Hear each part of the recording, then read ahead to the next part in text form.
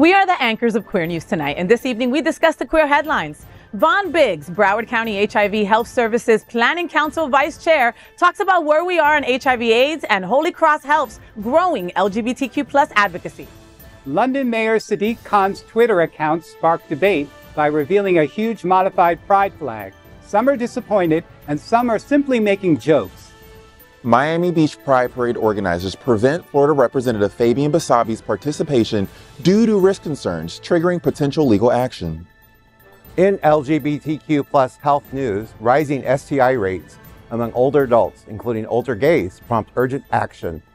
Factors include dating apps, Viagra use, and societal shifts. Lesbian tennis icon Martina Navratilova condemns Donald Trump Jr. for sharing a transphobic meme targeting Michelle Obama.